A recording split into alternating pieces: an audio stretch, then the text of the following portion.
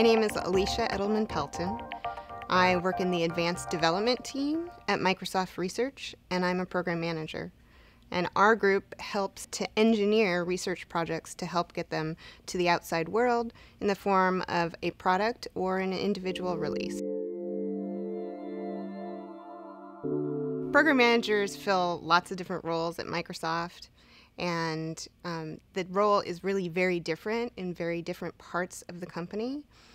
In Microsoft Research, we kind of are the glue between research and engineering, organizations like marketing and legal, and we help to pull all those pieces together. I originally chose to go into engineering, and I started out in electrical engineering in school. And I knew I wanted to be an engineer from a very young age because I knew that I loved math and I loved to solve problems in especially creative ways. For me, solving problems was like doing a puzzle. You know, everything was how do all the pieces break down and how do they fit back together in the most efficient and beautiful ways. So I knew I wanted to do some sort of engineering. I started out in electrical engineering and went straight through undergraduate and decided that I really liked to write code a lot better than I liked hardware. So in my graduate degree, I decided to explore artificial intelligence, which enabled me to write code for 2 more years. I found out about program management at a job fair at Purdue during my graduate studies. And I went up to the woman at the Microsoft booth, and I said, so I really like engineering, and I really love to write code, but I really like people too. And she said, so, you know, do you like to see things as a big picture? Do you like to interact with different types of people other than just engineers? And I said, yeah, absolutely. That's exactly the thing I'm looking for. And she said, well, we have this role at Microsoft, and that's what you do. You don't do coding every day, but it's good to know how to do that, and you've got to know how to interact with people that write code every day. But you do much more, and you have more contact with the human interaction side with people and with customers. And I have to say, my eyes lit up, and I couldn't believe like they had something that was exactly what I wanted to do. It wasn't sitting in a room writing code every day, but yet the opportunity to do that when I wanted to. And about a week later, I was on a plane visiting Microsoft and doing my first interview there. Microsoft is hugely supportive of educational opportunities both inside and outside of Microsoft, as well as providing mentorship opportunities. I think those things that I've taken advantage of have really helped me grow my career. Microsoft also provides additional opportunities to explore creative and even artistic endeavors. We recently had a week called a Make Fest. The goal for the week is to make something, and people come at the beginning of the week and pitch different ideas. And you can join any team you want and do something that is similar to what you do on a day-to-day basis or completely different. And I chose to work with a team that was looking at how to make data more accessible to people. We have more and more data available to us every day, and so we picked Twitter data. And we looked at the expression of Twitter data in food. In textile, we did crocheted hyperbolic curves representing different aspects of Twitter data. We also did abstract paintings. We also did a series of textual artistic interpretations that included punctuation marks used in Twitter data. And we also did 3D models of the world that showed the volume of tweets from different areas of the world, and we actually printed them out on a 3D printer. So we looked at data in a variety of different ways, including many different elements in the artistic realm of how people can explore and interpret data today. And the goals of MakeFest were really to bring diverse groups of people together to explore new ideas and to see what might be fruitful in the future.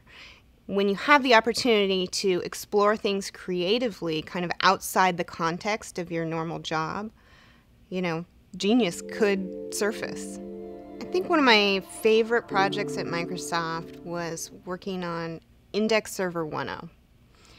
And it was incredibly exciting because it was a new product.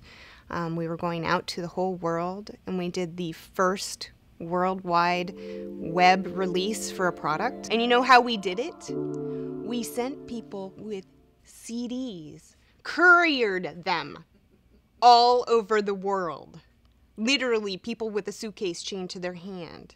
And then everybody had to copy them to the servers that were sitting under everybody's desk. What excites me is looking back and seeing where we were and what we thought might be possible and how we've crossed those boundaries. And I think if I look back to that project and see how far we've really come in just, 17 years, it's really quite spectacular. Things that we never thought were possible are completely simple and easy, and my kids would not even think not to have them today. I always have to be learning something new, and sometimes that applies directly to work, and I'm learning a new programming language, or I'm learning a new way to specify things, or I'm doing research on different product methodologies. Sometimes I'm learning outside of the work how to cook or craft or bake or sing or dance. But I know I always have to be learning and working on something. I'm incredibly passionate about social justice, and what gets me excited these days is how accessible technology makes us to social justice issues that used to be invisible. Technology makes it possible for us to experience life in poverty virtually. Technology makes it possible for us to come together to work on a shared goal, to raise money for a cause, or to pass the word about some particular injustice. So I'm very, very excited about the marrying of my work life, technology, and my life at home pursuing different social justice issues and how those can work together to give people a much more equal footing in the world today. I would advise anybody in computer science to stay there and to finish their degree.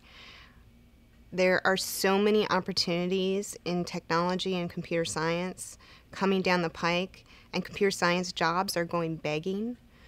So finish that degree and use your skills in any way that you can, whether that's writing an app, writing a phone app, building a game, building a website, helping out a nonprofit. There's a ton of ways that you can explore your CS skill set today, even while you're still in school.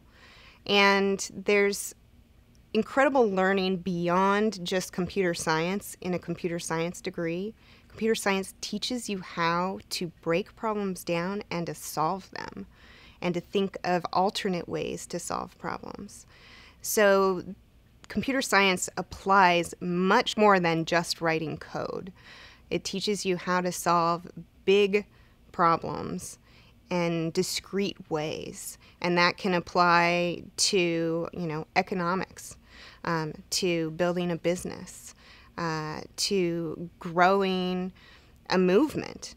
There are so many problems in this world that need to be dissected and looked at for new and interesting solutions, and computer science really teaches you to think in that way.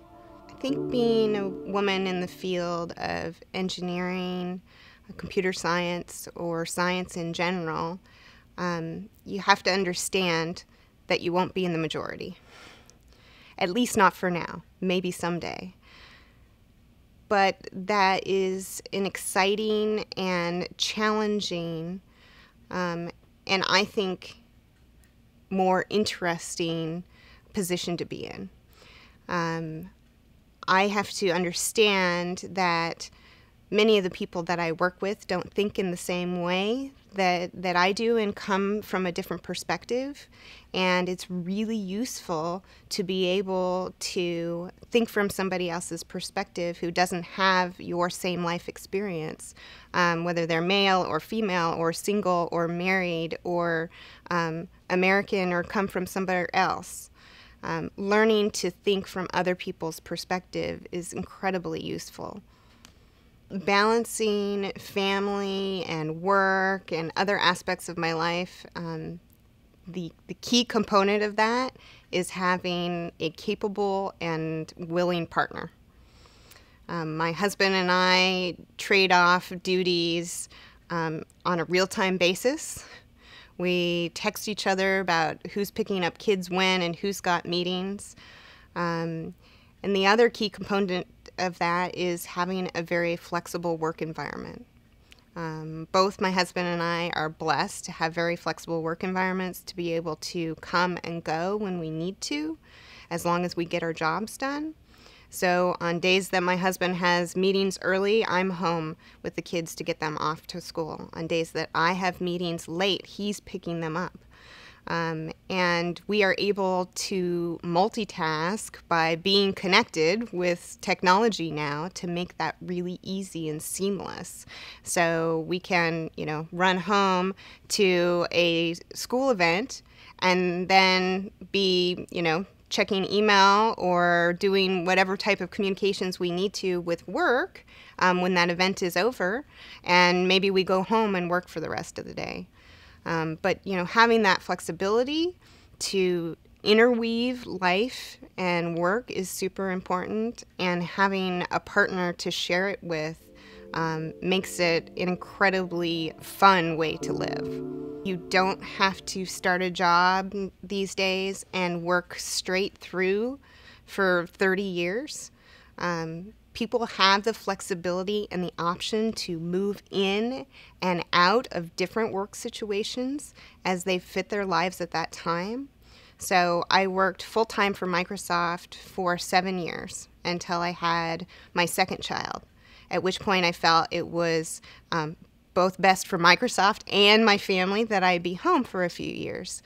And I took that opportunity to actually do some contracting and work some part-time work. And over that 5 years, I got to spend some great quality time with my young children. And then when my family felt that it was the right time, I was able to step back into the workforce and actually come back to Microsoft and do it in a flexible way that really worked for my family. So I think it's really important for people when they're looking at their career to know that it doesn't have to look the same over their entire lifespan. It can have different incarnations depending on what else is going on in your life, whether you want to travel and you want to work abroad, whether you want to be home with family or you need to take care of an aging parent. There's a lot of flexibility and opportunities these days to move in and out of the workforce as your life demands. As I look forward to the next 5 or 10 years in my career, I'm really excited about being a part of the evolution of technology and the fact that it enables me to keep learning. And as new things arise, they inspire me to explore new areas and new challenges that I really haven't even thought of yet today.